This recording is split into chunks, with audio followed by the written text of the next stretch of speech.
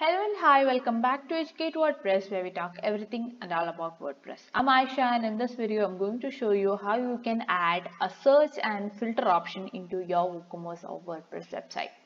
So when you have a website and you need to show your products or something that's there is many and you want your customers to identify the products or just to get that right filter or the right post that they need in just few simple steps rather than going over the website and looking for the thing.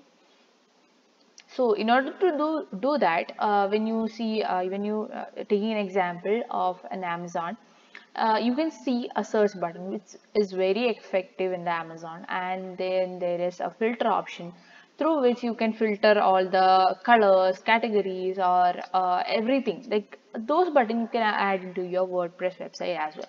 So I'm going to show you how you can do that. So first of all, when you click on in my website, I have a default search option in here, which is a product search. So when I go inside, I don't have inbuilt search in between this. So if I want to search for a particular blue hoodie, I have to go there and search for it. So you can add a search option and a filter option over here.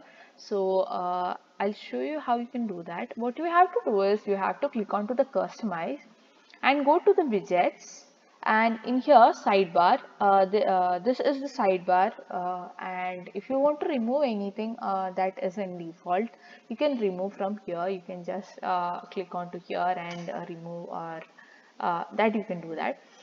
So here I'm going to show you how you can add the search option. What you have to do is click to add a widget and then search for a search. Alright, so you can add a product search which we already have. Then we have the search, which is just like categories, like basically the categories or tags, etc. That comes in the search option. So my search is here. I can drag it up. Alright, so I have the search option here. But the thing is, you can't add a filter option by doing this. For filter option, we are going to install a plugin. So let's see how that is done. So if you are new to my website, in my YouTube channel, you please subscribe to EducateWP as we come up with videos every week related to WooCommerce and WordPress, so to get your website performance on top. So let's get into dashboard and just going to plugin and add new. So here I'm going to search for a search and search filter, and you must see the search filter plugin here. So I'm going to install it and activate it. So basically the search and filter plugin, with this you can add easy search and filter option. So this can be in the sidebars or anything. It's just a few simple steps. So how this works is, you can see the dashboard here, you can see search and filter. This works on shortcodes. So you just the nomenclature is given down here. You can use any of this if you want to show your category, post tag, format, product category, product tag, or whatever. You can just copy paste this with this. So this is the normal code. I'm going to copy it, and also I'm going to copy. So if you want to, you need a filter of your post or pages, you can use the default one. Like here we have the post tag or category. You have that, like post type. These are the post type. These three are for the post. If you are directing to your blog post or anything, you can look for that. But if you want to have a product, like mine is a WooCommerce website, so I need the product category and product tag to be visible. So I'm going to copy this and write with, or copy paste into this default shortcode. So what I'm going to do is I'm going to go to a post and I'm going to edit it and paste that into this page. So I have just pasted it. So what you can do is by default this is the category, like this is the thing that's given there, but I want it as product one, right? So I'm going to write product category.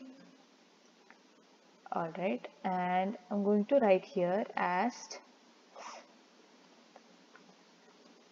product tag. All right,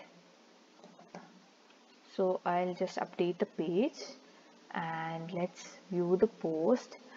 So you now you can see that there is a category, there's a search option, then there is a tag option. So you can see all the categories here. So I'm going to click on accessories, then tags. There are colors of this accessories. Like I'm going to choose green and just submitting. You can see, sorry, oh, that category doesn't exist. So I'm going to hoodies and submit.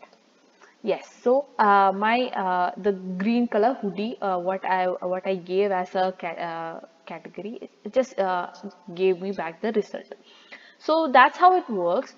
But if you want to have an advanced filter option to be visible right here and without shortcode and just the drag and drop option, you can also go for a pro version of this search and filter.